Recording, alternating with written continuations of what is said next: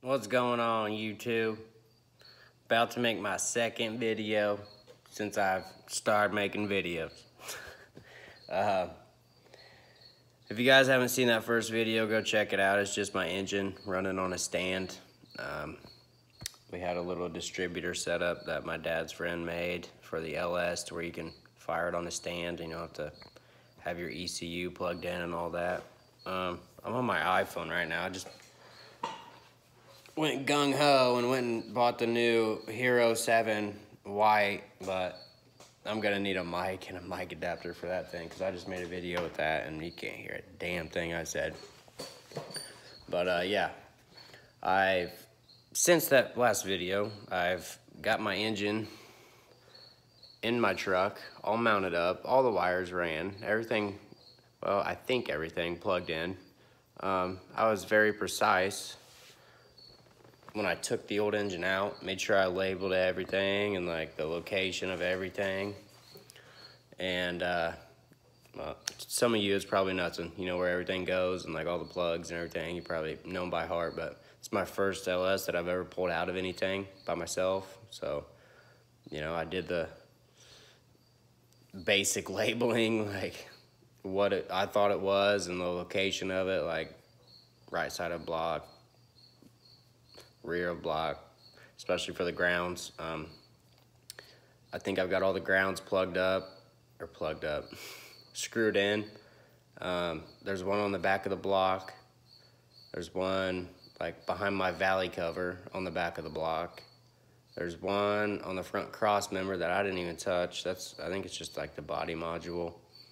And then there's one on the driver's side cylinder head, which I don't even know what that is, but it was plugged in. Like it just goes to my firewall right here. Like I don't even know, but it was on the back of the block when I took it out, so I'd put it back on there. That's obviously not doing anything, but my truck won't start. I can't, like, it won't even crank over.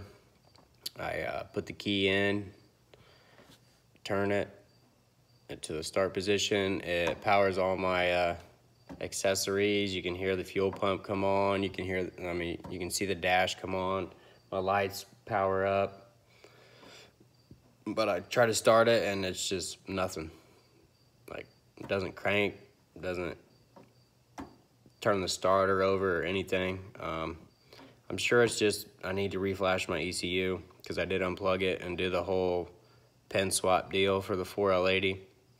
There's a few locations that you have to move. I think it's 2 up here, and then you have to pull 2 down there on the control plug and wire in another speed sensor because the 80 has 2 speed sensors and the 60 only has 1. But yeah, I'm just looking for a little bit of advice before I get this trans up here, or the trans mounted up in there. I'm still waiting on my converter from Circle D. It's a 3800 to 4000 stall. Texas Speed suggested that company, so that's what I went through. But they're making me a custom converter, and they said they didn't have any in stock with that high of a stall, so it's gonna be 2 weeks out. I'll be here on the 6th. Today's the 27th. I ordered it a couple days ago, but I'm waiting on that. But I'd really like to start this thing before I get the trans up there because those grounds are easily accessible back there on the back of the block with the trans out. And I don't really want to mess around with pulling my intake off. I mean, it's not that big of a deal, but it's just, you know, if I don't have to do it, I don't want to dig with it. But if there's like a common plug or ground that's missed, that some LS expert, not being by any means, it's, like I said, my first LS experience here, but if there's some expert out there that knows something that's commonly missed and would like to shoot me a little bit of advice, or like send me a video even of like, a commonly missed thing, I guess. I would greatly appreciate that. Like, I mean, like I said, I've got everything plugged in. I've been under the truck numerous times.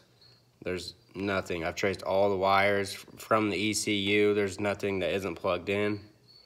So that just keeps leading me back to the fact that I'm probably gonna have to reflash my ECU. And which isn't a big deal. My dad has HP tuners, but it's just he's about a half hour away. Getting him out here and actually doing it. He's a busy man, just like everybody else. So somebody could give me a little bit of advice, greatly appreciate it. If not, I'll just have him come out here and reflash it. I know you got to do a segment swap, so it will actually control the 80. That 80's out of like a express van. I think it was a 3500 express van. It's a 04.